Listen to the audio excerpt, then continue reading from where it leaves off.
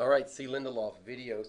Your TI-Nspire CAS and matrix equations. So I just took this random matrix equation and I'm going to show you how to solve it using your TI-Nspire CAS. It's actually not difficult at all, so I'm just going to try this one problem. So here we have this matrix times x is equal to this matrix over here. So if you think about how you would solve this just on paper, you would to get rid of this, to move this over, to isolate x. What you'd want is to multiply the right-hand side by the inverse of this matrix right here. Okay? So that would look something like this, wouldn't it?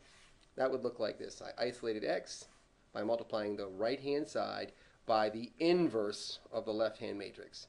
So the inverse. So what does that look like on your TI-Nspire CAS? Well, it looks like this. Go to my CAS. I'm going to go to Menu. I'm going to choose number 7. If you see it says Matrix and Vector. 7, then I'm going to choose 1 for create, choose 1 again for matrix, right?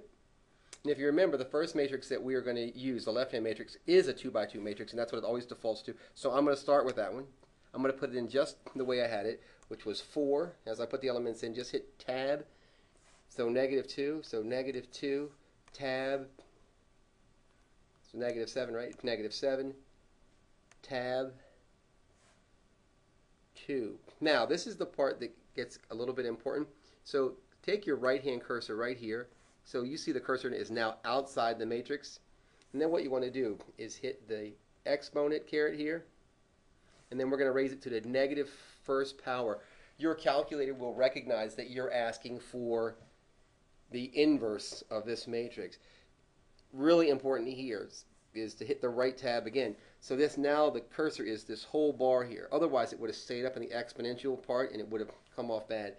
And I'm just going to add the second matrix, right? And that one is this one. So I'm going to hit go back to menu, remember? Hit 7. We're going to create, so that's 1. Now look, remember it defaulted to 2 by 2.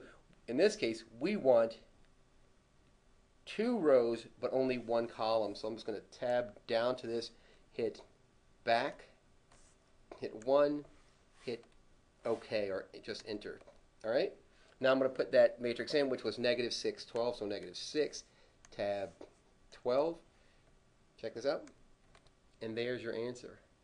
So the answer to that, to the original question that we started with, which is this one here, right, is the matrix x is equal to the matrix -2, -1. All right? I think that was really easy.